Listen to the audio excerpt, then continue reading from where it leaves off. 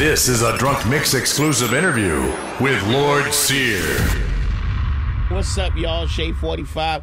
We are back right here on the All Out Show with Lord Sear, man. Got the special guest, the big homie, the homie dog, my brother, Masta Ace. What up? What's going on? Man, the last time I saw you, you said, Sear, you got it.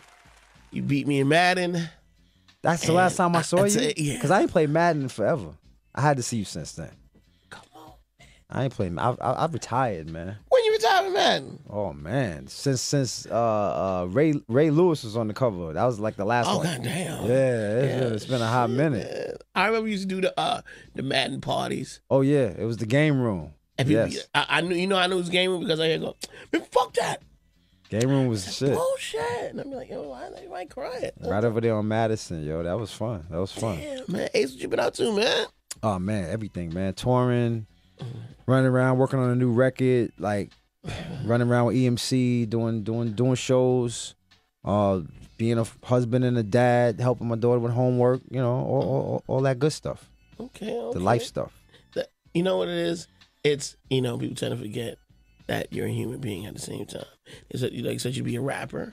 Regular person. Yes. And it's hard to tell people in the entertainment world that you are a regular person. Yeah. You're supposed to be a robot.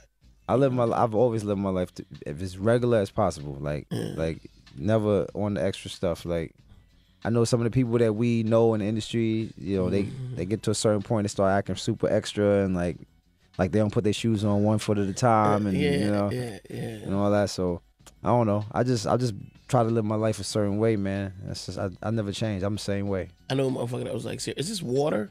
And actually, it's water. I'm like, my nigga. There's no bubbles in it. Yeah, like, what is this? No bubbles. I was like, I want my water. And I'm like, dogs, man. Well, so, all right, you've been touring. Yeah, I just got back from Europe, actually. Okay. I was out there with EMC, Wordsworth, Strickland. Shout out to them. Shout out to Wordsworth, man. Now, how did y'all meet? Well, I met Words through my man JF. He was putting together a compilation for this label he had called Mona Hip Hop. He did their EP, the Punching Words EP, and that's how I got exposed to them. Asked him to be on my album Disposable Arts back in 2001, and then took all of them on the road with me for my first tour for Disposable Arts, and we just kind of hit it off from there. Became friends, and we've been rocking ever since. 15 years later. So now on the album that you're re-releasing, A Long Hot Summer. man, it's gonna be a cold ass winter. Listen, that's the best time to drop A Long Hot Summer. Well, what's the purpose of bringing out Long Hot Summer? Well, a lot of fans that love that album can't find it on CD anymore. Like you go to eBay, it's like some crazy amount of money. And once you see that the price is crazy on eBay, then you know there's a demand for it. So I got with this company Below System who are located out in Europe. Okay. They were interested in doing this deal to reissue it. We did a deal for it, threw a couple of bonus tracks on there, and reissued it on CD. That it was already on vinyl, but CD wasn't available. So now, for the first time since 2004, really, you can find A Long Hot Summer on CD. It's through M3, which is my label, and Below System. Go get that. Now, as far as the artwork and stuff, like now you got more artwork and photo work because it's a CD. Yeah, I mean, it's the same exact artwork, except on the back we've added the names of the two new records. But essentially, it's the original artwork from the 2004 release. Everything's exactly the same. Now, the production was crazy on it. Some great producers on there, man. We had some fun making that record. I collaborated with producers from around the world. I had producers from Croatia and France, and some of the locals. DR Period is on there. Some good stuff. Did you ever one day, or could you rhyme in different languages? Did you ever try? I never tried. I wish I spoke another language, yo. Yeah. When I was in 7th grade, we was forced to take a French class, right? And then when I got to high school, we had to take it again. So I had to take French 1, French 2, French 3, French 4. And I wish to this day that I would at least just paid attention and like really took it more seriously.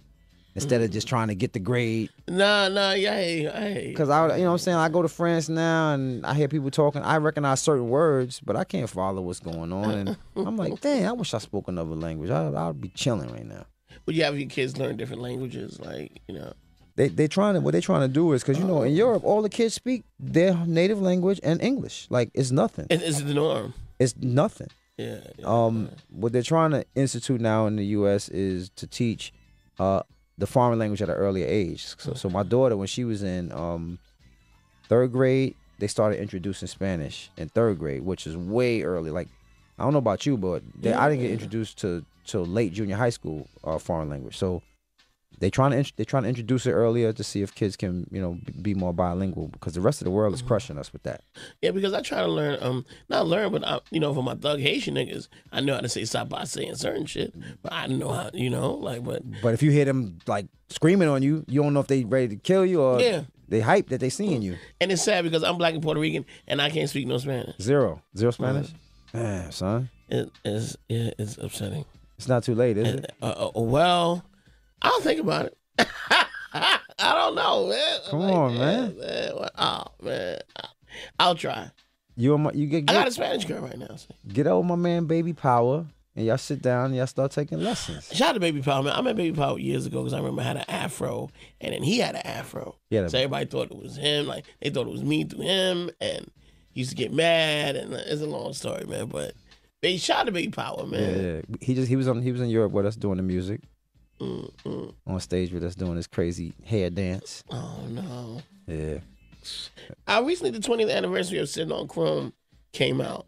Yeah. Man, that album is just mega, man. That album for me was an important record, right?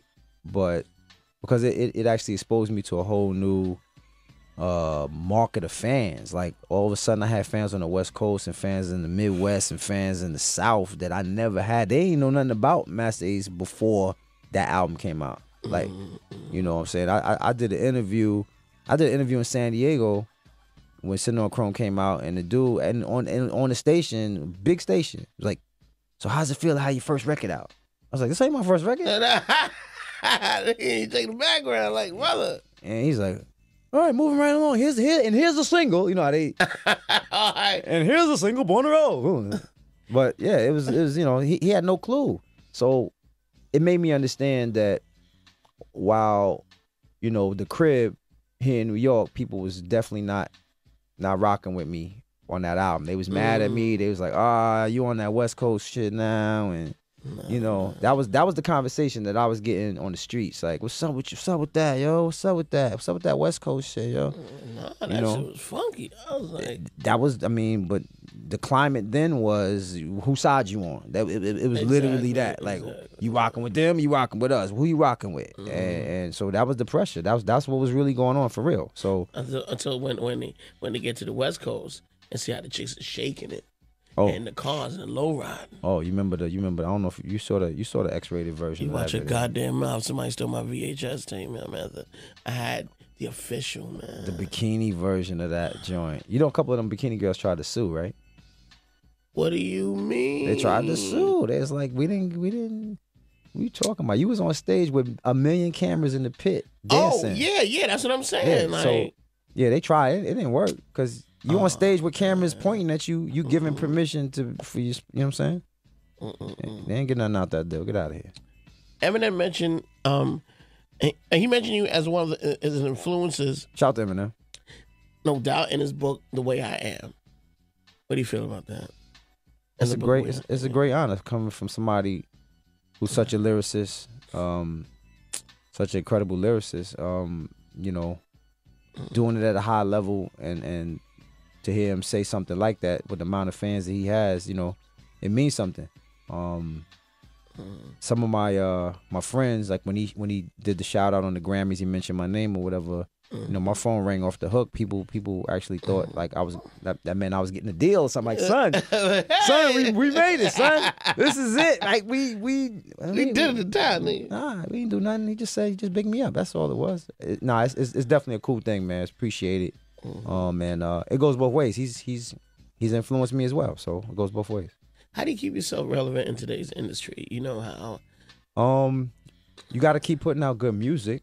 You got to keep putting out music that resonates with somebody. Like, you're not gonna be able to. I'm not gonna try to make records that make 16-year-olds get hyped, because that's just not gonna happen. They listen to something totally different than what I'm about. You don't do nothing fleek. Nah, I'm not fleeked out at all. Oh, okay. Nah, my fleek button is broken. So yeah, so I do records that appeal to somebody, and that somebody is really my generation of fans and a couple of generations before that. Because when I dropped Disposable Arts in 01, the people that got that album when they were in high school, they were 16, they were 17, they were 18. Those people grew up with me. So now they're almost 30. Yeah, the grown folk got kids. Yeah, working sanitation, whatever they doing. Right, and they still remember. So they grew up with me. That's great.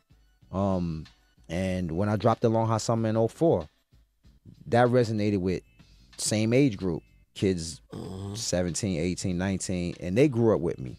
So the new record, every time you do a new record, you're hoping that you're going to grab some fans from that age group, and those fans will grow up with you. Now your legion of fans continues to get bigger and bigger every time you put out a record. That's how you remain relevant.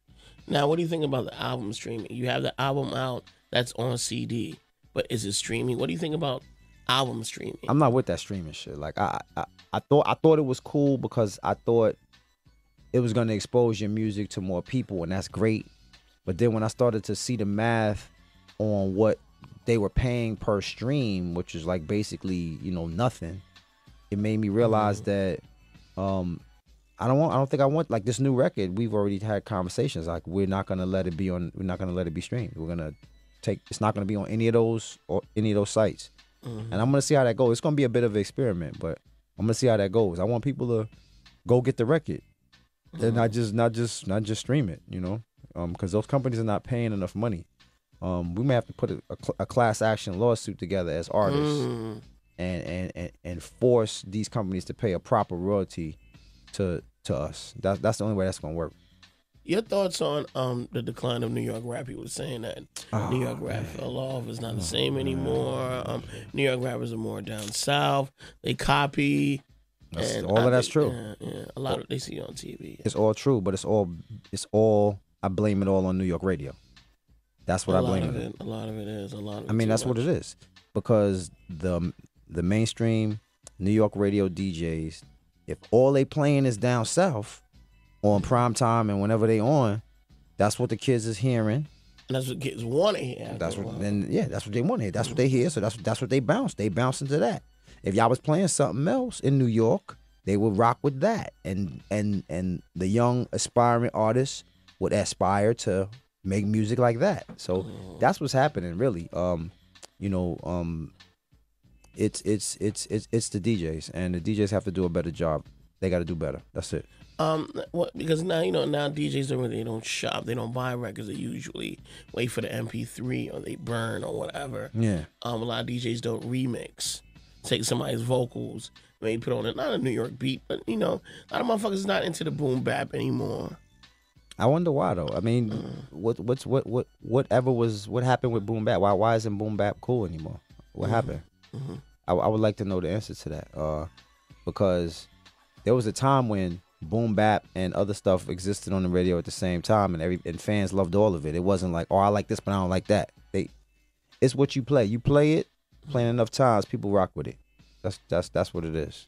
Now, before we start the interview, talking about Madden, do you still play any games at all? If you got a chance? I'm so not a gamer now. Like, okay. My daughter has a Wii, right? A Nintendo Wii. So she be having me playing Michael Jackson Experience, dancing and doing all that. All right. I be playing that stuff, like the dance games. Why are you dancing now? Yeah. I be playing the Wii games and stuff. Okay. I mean, she be crushing me, but I be holding my own here and there. But see, with the Wii, you can go old school. You play Donkey Kong. You play like you can. I haven't seen. We don't have those games. I would have to make the initiative to get those because she don't care nothing about Donkey. She don't know what Donkey Kong is. Yeah. I would play the old games on that joint. Yeah, Super Mario, whatever. Here and there. I missed them. I kind of miss it. because I was a big time gamer, but once my wife got pregnant, like the dynamic changed. You know, gaming is like damn near a job when you really trying to be good at it, and the spare time wasn't there no more. Like I'm touring. Yeah. And then I'm home. I can't be touring and away from home and then come home and now I'm in front of the TV for 19 hours, like trying to get good and mad and be nice and all that. Motherfucker, I remember you said have your own controller. I did. I had my own controller, all of that. A special controller. I pull it out of my bag. You ready to play? Let's play. Yeah. You know, but you know, those are great memories. Fun times for sure. But I had to kind of leave it behind. Who would you want to work with now if you was to collaborate, or who do you think now would be your, hey man, I would like to work with that person. Rap ain't bad. DJ Premier's been on my list for a really long time, and I actually have a beat. I have a beat of his that he gave me a couple of years ago that I've been just kind of sitting on, scheming on, formulating what I want to do with it. But from a production standpoint, it's definitely Premier. From an MC standpoint, I'm weird because when I'm making a record, I'm not looking at like the dream. Who do I want? Who I always wanted to work with. That's not what I do. I go at who fits this song. Like who's gonna really make this song make sense and mesh with this song. Like the new record, I got Cormega on the new record, and I got AG on the new record. Both of those guys fit the records that I put them on. Yeah. But a very cool collaboration on this new record is the world famous Supreme Team. Wait a minute, from back, man, the God Bodies. From the 80s, exactly. Yeah. C Divine and Mastermind, Just a Lot of Superstar. I got them in the studio. Basically recreating their radio show on one of my songs, and it's super dope. So I found a couple of these joints. I said, wait, because YouTube is crazy. Like, yeah, it did. They got little segments of their shows that's on YouTube. Yep. But they came in the studio and they blessed it. It's nice. That's dope, man. Now, when the album come out? The new record is gonna probably be second quarter, 2016. We about 3/4 of the way done with it. About half of the songs are ready to be mixed. The other half still need a few little touches, little hooks, little things, this, that, whatever, fixing up. But it's getting there, man. Torre's on the record, Chuck D. Shout out to Torre. It's cool. It's coming out good. So Long Hot Summer, you can get now? Long Hot Summer's available. Below System, the CDs are out. Definitely pick one up, man. I came back off tour with a batch. You know what I'm saying? You want to buy it straight from me, hit me up. I got them at the crib. Oh, shit. I'll drop it in the post to you. It's nothing. That's what's up, Masta Ace, my brother. Thank you, man, for coming through. You know how we do, man. Yes, Sear, man. It's too long. We shouldn't be having these long stretches and not seeing each other, man. I know, man. It's man. Now you're not gaming anymore. We can talk. You know what I'm saying? Like, I be seeing you on Instagram though. You be putting your head on all kind of wild bodies and stuff. Yeah, man. It's like, I be in a weird mood, man. Let's do this shit, man. Oh, this is what we're gonna do. Can we get into the new joint? Why not? Let's do it. One of the bonus joints. Yeah. Now, what's this joint? Well, we gonna play it now, but what's the joint we're gonna get into? The new joint. It's called GMO. It's a joint. Just Below System asked me to throw a couple of new records together for the reissue, just to make it a little bit more special. So I did 2 records. GMO is just one of them. It's just really just one verse, me just going in rapping, like just spitting, like no subject, no nothing, just rhyming, just going in. Oh, my brother, man. Talking shit. Yes, sir. And it's out right now. Out right now. Get it. Pick it up. All right, let's do it. 888 Shade 45. It is the All Out Show. This is the All Out Show on Shade 45.